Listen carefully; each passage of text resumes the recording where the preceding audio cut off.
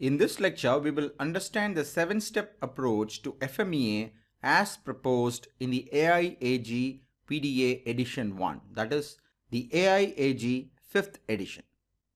Before we get started with the 7 steps, I just wanted to give you an overview that many of these steps that we are going to talk about now is not something new if you are already been doing FMEA either in the AIAG format or otherwise.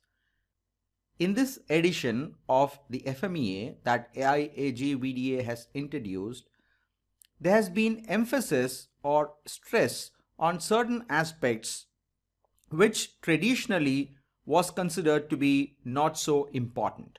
And that is why this 7-step approach is taking significance. So with that note, I'm going to jump in and talk about the 7 steps. Before I talk in detail about each of the steps, let me give you an overview of each of those steps in this lecture.